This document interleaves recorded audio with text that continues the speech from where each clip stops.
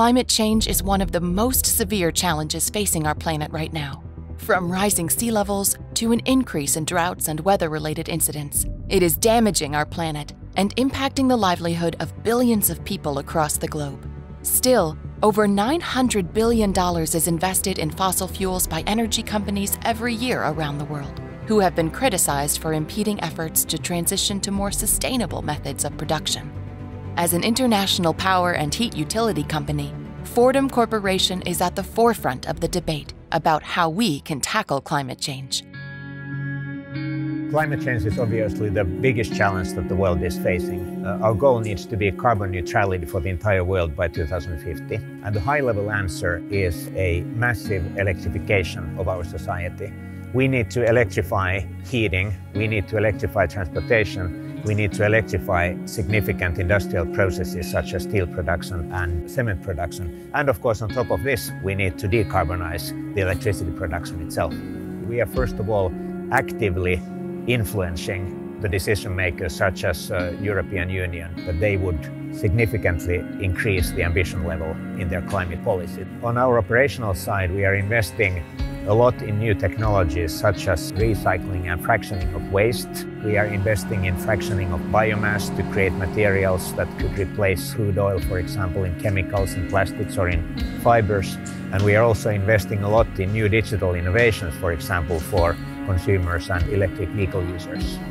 Because of burning fossil fuels, the carbon dioxide content in the atmosphere is already today too high, and the world is 1 degree warmer than it was about 100 years ago. If this continues, we are potentially looking at 3 to 4 degree warming by the end of the century, and that would be a catastrophe for our children and grandchildren. The cost of wind and solar power has dropped dramatically in recent years, making them a mainstream option for energy companies. The solar and wind is something which is changing globally the whole energy sector. In addition to that, there is of course digitalization. I see that in my daily work, how startups are building new exciting business opportunities, mainly because of digital technologies. At the moment, we are developing a project where wireless charging technologies are tested, how they work in Nordic environment, meaning that our customer can simply park their car and the car is being charged automatically without any cables. In my opinion, all large corporations should be building businesses together with startups, because these companies can provide such an interesting digital technologies. There is a lot to learn for traditional companies. However, even as wind and solar have become ever more viable, we also need power when the wind doesn't blow and the sun doesn't shine. So what role do more conventional, CO2-free energy sources play in enabling more sustainable energy practices? I think we need all CO2-free production forms to meet our climate target, and the nuclear is CO2-free and also very reliable production form. Fortum is investing and taking care of its CO2-free production form, investing in renewables. And I think that also in the transition period, we'll need the low-carbon gas-fired power because it's flexible and gives also time to the renewables to grow in the systems.